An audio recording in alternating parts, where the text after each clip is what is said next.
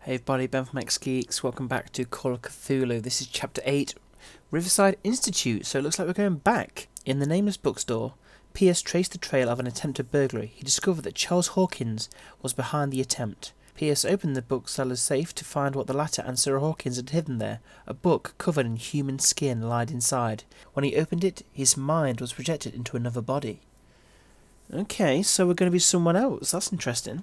So, someone else at the Riverside Institute. The doctor, perhaps? Or a patient? Dr. Colden, this man's condition is deteriorating. Oh, a Dr. Colden! What says Dr. Fuller? It's his patient, after all. Hello, hello, hello. He's busy. What's the harbour with master Captain doing Fitzroy. He specifically asked us not to bother him when that's the case. Oh, of course. I'll see what I can do. Mr. Blake, can you hear me? I'm Dr. Colden. We'll take care of you. There's nothing we can do. I tried talking to him. He's catatonic. Very well. I'll examine him. So, what's happening there? Looks very animated. His skin shows abnormal loss of color and seems dried out. Like He's totally dehydrated. sucking the His life out fingertips of him. and toes seem to feature a slight ring under the skin. Tender at the touch. Slightly sticky. Eesh. Severe malnutrition. Swollen abdomen with traces of petechia. Doesn't seem like an edema. Slight protuberances seem to indicate the presence of a foreign body. 30-year-old subject. Severe hypothermia. Erythematous papules around the eyes and eardrums. Necrosed palpebral tissue. Lord, this smell. So, Doctor, an opinion? I'm not sure I have the necessary knowledge to treat this man. Don't say that. You're our most worthy doctor after Dr. Fuller. Some of his symptoms are beyond my comprehension. What did you find?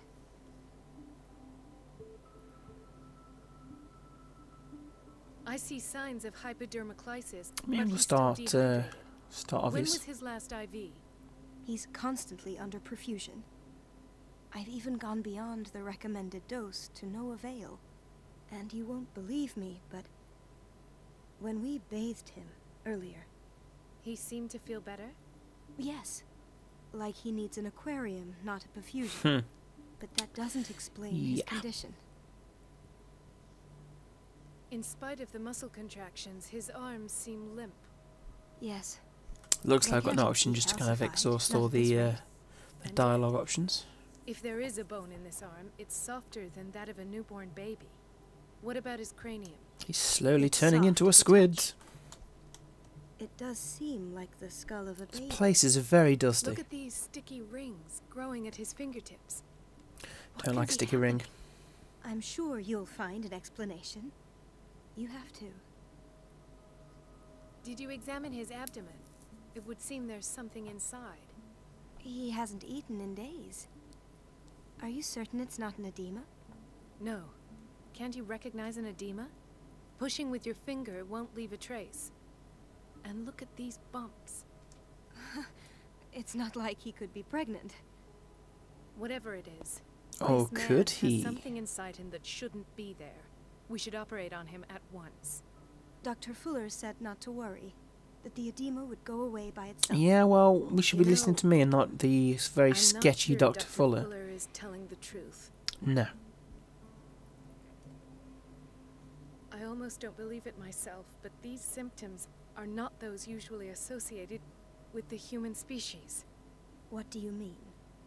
Don't tell me you believe in extraterrestrials. No. This poor man is from our world, all right. But his body is undergoing unnatural mutations. And this transformation is killing him. His body simply can't cope. Where could he have gotten such an infection? I pray Look that who's it's coming not over. here. Dr. Colden, may I know what you're doing to my patient? What I'm doing? How about what you've done to him? Let us calm down, my dear Marie. I don't appreciate your tone, nor your insinuations. I do Alright, to him back off, what pal. I do to all my patients. Provide him with the best available care. Your imagination is without limit. It's your homemade drug again, is it not? Those people are not your guinea pigs. There, there. Could be to do with that gas that What was have exposed you to when was seen in the to put you institute last such time. a state? I've seen suction cups on his fingers, his falling body temperature, his dehydration. Had I only read the report, you know what I would have concluded, Doctor. Do I? Tell me anyway. I'm curious. He's no longer human. These are the attributes of an animal. Fascinating. An animal, you say? Could you be more precise? Cephalopod, perhaps? This amuses you. Your reaction does. I know your thirst for knowledge, Doctor. It's your innocent worries for this man that have you overreacting. For this Oh, man because I'm a woman, and so the I'm others whose medical overreacting. files you've been hiding. Dick. I have to protect my discovery. These people owe me their life, but the world isn't ready yet. It will be, in time. I will not let you do this. You disappoint me, Marie, but I still have hope you'll one day share my point of view. In the meantime, take care of your own patients and try not to forget who you're dealing with. Is that a threat? Was that a threat? What did he mean? It was a warning. It was a Dr. warning. Fuller is this institution's founder and one of our profession's most influential voices. My word is of no weight against his. If I continue to protest, I will only ruin my reputation and career. It's scandalous. Can't we do anything? Is there no evidence of his crimes? Now, she's very keen to help. And I don't trust anyone in this place. So let's just play it cool. I disapprove of Fuller's methods, but his treatments have saved more lives than I can count. And Mr. Blake? You said yourself he was dying. I don't know what to think for now. What I'm sure of is that Fuller is hiding something from us. And I need to know what that is before I take a chance exposing him. And where would you find those? In his office? Yep. What if you get caught? I'd rather not think about that. I'm counting on your discretion. Of course, Doctor. You can count on me. I'll keep Mum. Right, I'm saying right now she's going to betray us. Everybody says it. She's a witch. An old hag. I didn't make this up. Elizabeth? You all right? Why is this room in such a state? Because, as always, I'm cleaning it by myself. And the water was once again shut off this morning. I had to bother Mrs. Donovan again, giving her a new excuse to belittle me. Come now. Don't Yeah, let just, that you know, witch set you soldier around. on. We'll Keep doing what you need to do. Doctor. I'm trying. Sometimes I imagine she shuts down the water herself. Her time is much too precious for these kind of petty games. Anyway, I've learned my lesson. Courage, Elizabeth. Thank you, Doctor.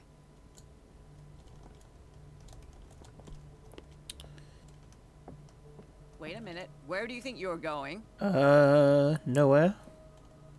Dr. Colden. Mrs. Donovan. Nobody goes into Dr. Fuller's office. But rest assured, I'll tell him you came by. That won't be necessary. Thank you. I will tell him, nonetheless. So I've got to distract Donovan and cut off the water. Okay. No, you're pulling my leg.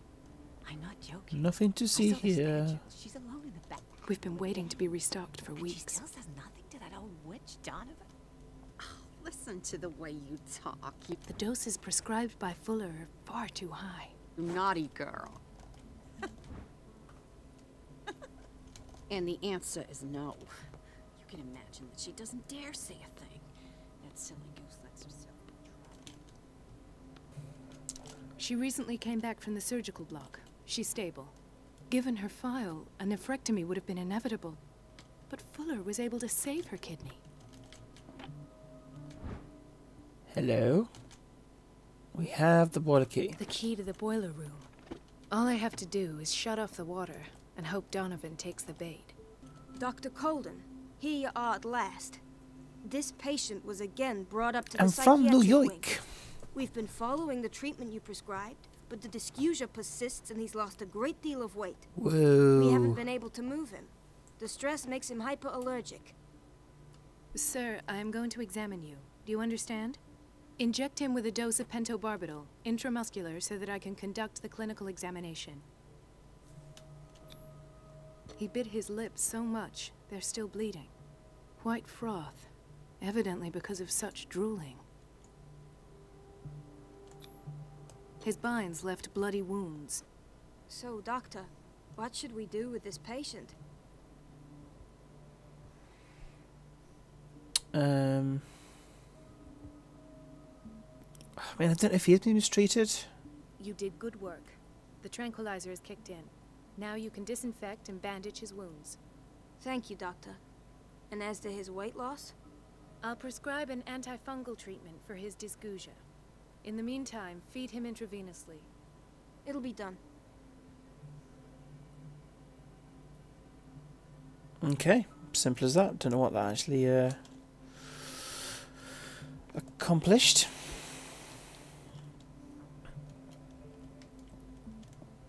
So this is main reception. Hey. Ethan, Marie, what are you doing here? I'm waiting for my medication, of course. Why? Medication? You're not here for treatment, right? No. Am I so obvious? Yeah. What is that? Okay, that look... Right, okay. Because from a distance, that looks really creepy. This man, Edward Pierce. Whoa! His file is incomplete. What did Fuller do to him? Okay, I was going to say, like, is this before or after? Or, like, right now, but... Interesting. Okay. Watch out for the water, Doctor. Okay, so that's the storage room.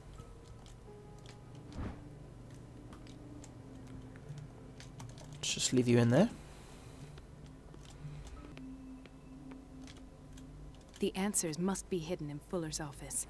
Everybody says it. She's a witch, an old hag. I didn't make this up. And I'm the one who pays. So I've got to find the boiler room. Ah. Close the door behind me.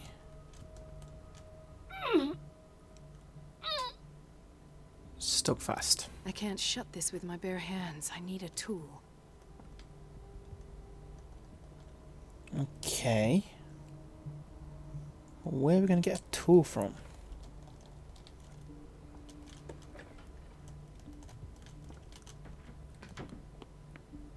A tool. What's in here? Oh! Monkey wrench. Oh, this is where the dude was in there wiping. Ah, okay. Oh, cool. Nice stroke of luck. Like, I don't think it makes a difference that I'm like shutting the door behind me, like someone's gonna catch me, but you never know.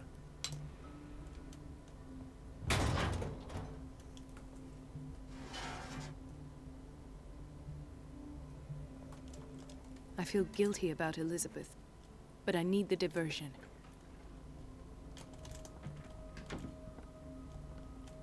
So she's not disappeared yet. Oh! Go back to Elizabeth. Well, which one was that? She was in the men's bathroom. You're Elizabeth, right? Dr. Colden, might there be a problem with the water? Uh-huh. I was about to mention it. It seems it's been cut off yet again. I can't take this, Marie. I feel I'm gonna burst. It's not your fault if we have defective plumbing. And yet, I'm the one who gets punished because I'm gonna have to square off with that annoying old witch. Courage, Elizabeth. Here we go. And hold your tongue this time. Oh, here we go.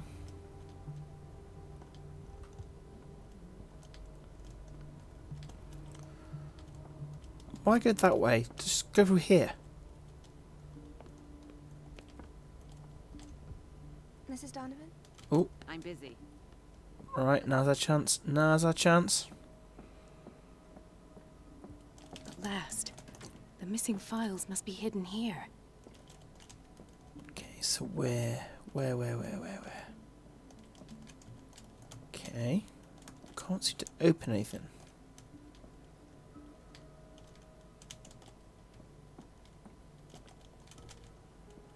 What? The Stendhal syndrome. Of course. This is where Fuller found his diagnosis for Francis Sanders. Right. Something is wrong with these masts. It's some sort of puzzle.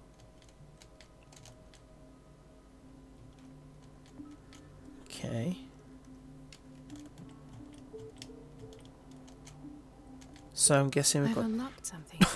Patient files. No idea. That's right. No idea I did that, but okay.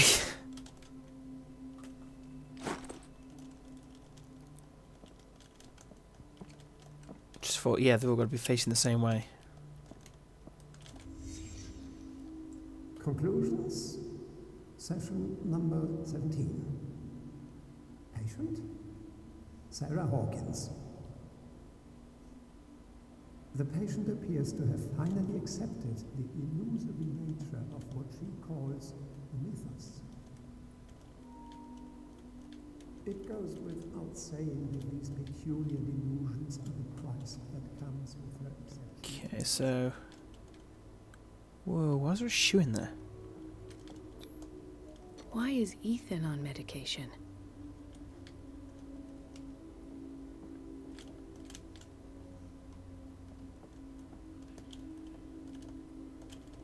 Just check the file. Why does Dr. Fuller write psychological reports about Sarah Hawkins? At first, I presumed that her blood was the key. But I found nothing to explain Mrs. Hawkins' abilities.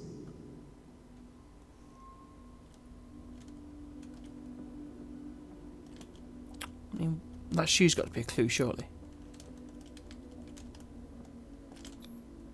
The poor souls downstairs are not Fuller's only subjects. Then Or not. James came. Irate that Charles was keeping secrets from him. I presume that he will try to break into the basement sooner or later. Basement. I am prepared. I'm determined the shoe's going to be something. Hawkins, Fitzroy, and Fuller. What is the connection between these three? It is fortunate that I had the presence of mind to set the morgue in the basement. When all the fuss about the Hawkins incident finally comes to an end, I will dispose of her belongings. In the meantime, they must remain hidden in plain sight. In plain sight being the shoe. Finally! Sarah Hawkins is the connection.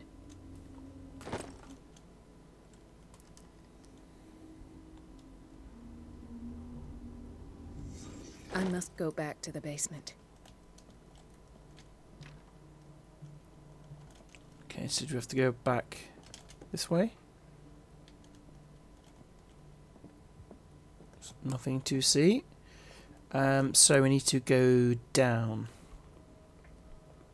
So, oh god, I've come the long way.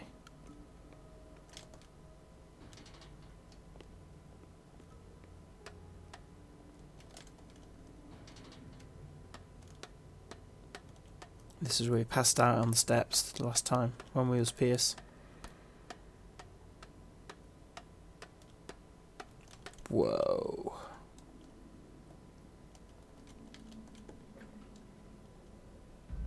Ah. Ah, now that's the Marie that I know. I knew I could count on your scientific curiosity.